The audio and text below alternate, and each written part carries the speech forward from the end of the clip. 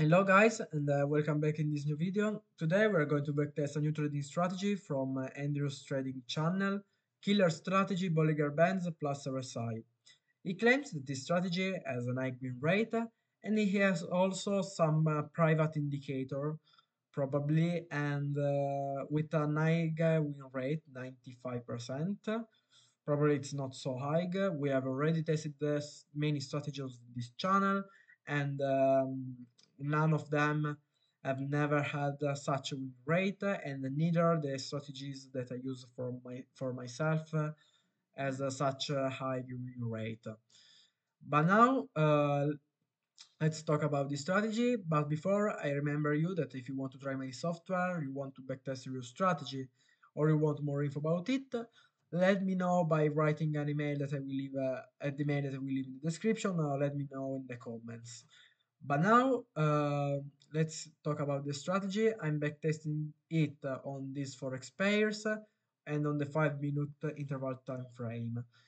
If you want me to backtest future strategies on different symbols on different time frame interval, let me know in the comments. So let's watch together some example. For example, this one on the USD CAD. So it was here. As you can see, we have um, here we have a short position. So in order to open a short position, you have to check that a candle closes above the Bollinger Bands up. Then you have to check that the RSI is above 75 in the previous candle. And then you have to check that the last bearish candle closes below the last low of the last bullish candle. And as you can see, in this case, it was a fail with a risk to reward ratio of 1, and the stop loss is set to be the ATR multiplied by 2. Let's see another example. For example, this one on the GBP USD. It was a long position. So here, as you can see, we have some candles that closes below the Bollinger Bands low. Then we have the RSI that is below 25. And then we have that the last bullish candle closes below above the last high of the last bearish candle. And in this case, it was a fail again. Let's reveal the basic results of this strategy. So it is here. And as you can see, this strategy doesn't perform really well. It has an average success rate of 49.60, not enough to be profitable because it should be 50%. Then it's not profitable without commission and with commissions, and it's not statistically profitable as well. These are some of the trades that my software have taken from 2020 to 2023.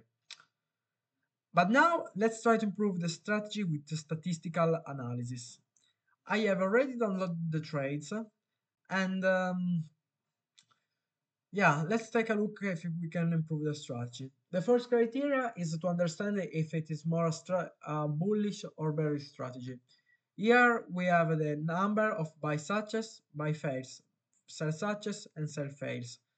And it seems to be neither a bullish strategy, neither bearish strategy. So it almost break even in almost bullish and bearish trades.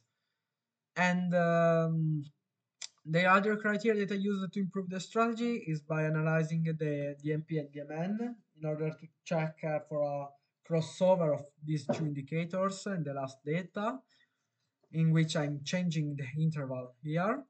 And I found that if you have checked for 8 plus 1, so 9 candles before, for at least one DMP DMN crossover, the average success rate would have been 58, and for the sell trades it would have been 53.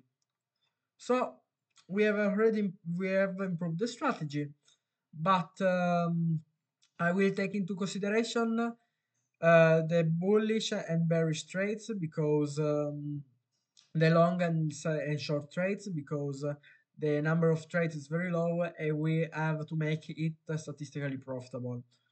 So I have already added these two criteria here and here. And let's run again the strategy and let's see how it performs. You know, let's see if we have improved the strategy.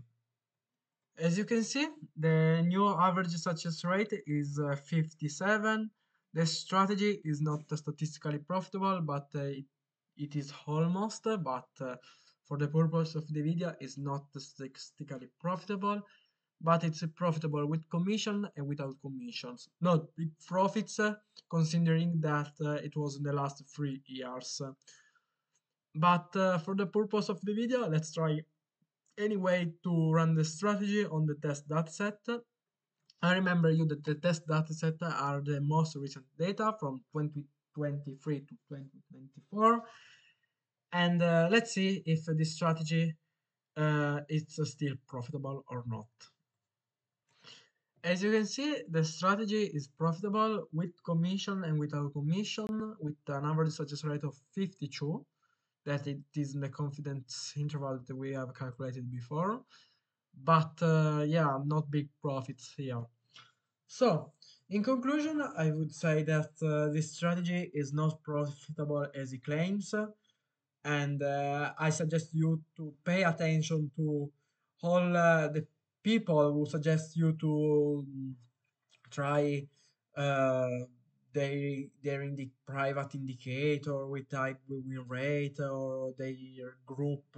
Pay attention because sometimes it's not true, and also the strategies that they share on YouTube or on any social media could not be profitable as they claim. So pay attention because you can lose money by listening to the tips of these YouTube gurus, traders, or what you want. I remember you that these are not financial advice, and this video it was only for entertainment purpose. Pay attention. This strategy may not perform well in the future like it did in the past. So for today is all. See you in the next video. Bye.